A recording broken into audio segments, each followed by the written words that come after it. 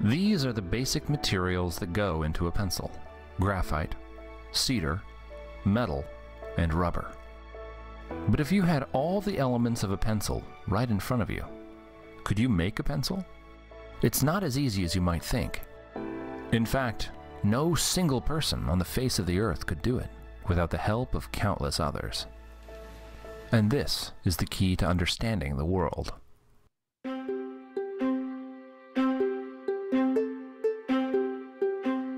A pencil, just like you and me, is the end result of a vast and intricate family tree, a symphony of human activity that spans the globe.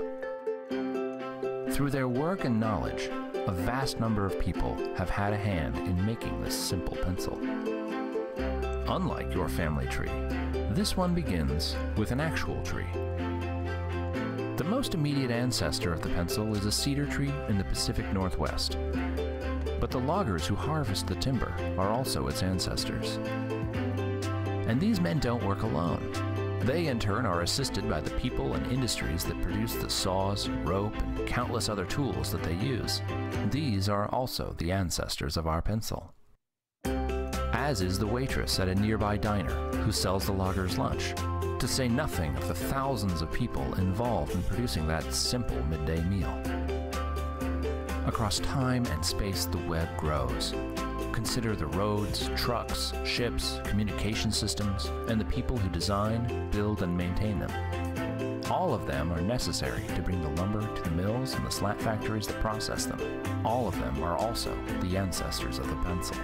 And even with the work of all these people, so far all we have is a stained wooden slat, a naked half of a wooden body of a pencil.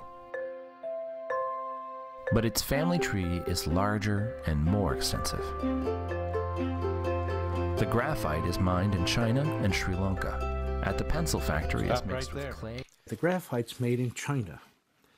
Imagine if other materials before it's extruded, dried, and baked in a kiln. People from different continents, different cultures, cooperate to bring these materials together with waxes and kilns and equipment from across the world.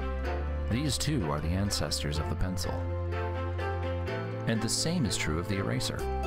With ingredients from around the world, it's the end result of a similarly complex and exotic branch of the family tree.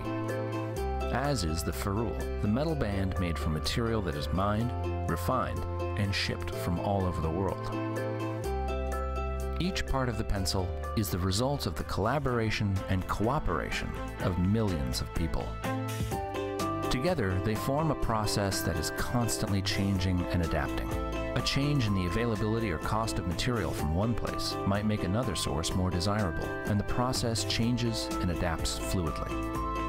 And there is a fact that's still more astounding: the absence of a mastermind, of anyone dictating these countless actions which bring a pencil into being. Each member of this family tree supplies only a small amount of the necessary know-how needed to make a pencil. They do so voluntarily, not because they necessarily want pencils or like pencils, but because by working to create them, they exchange their labor and skills for the wages that let them buy what they want and need. What you're seeing is the market at work. The spontaneous configuration of creative human energies, of millions of people with their various skills and talents organizing voluntarily in response to human necessity and desire, as if led by an invisible hand to promote an end which was no part of the intention. Every second we are alive, we benefit from the products of voluntary, spontaneous cooperation. This is the modern world.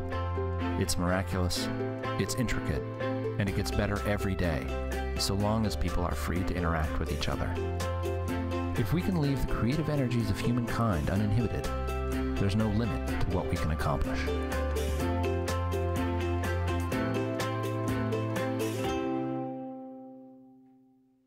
have you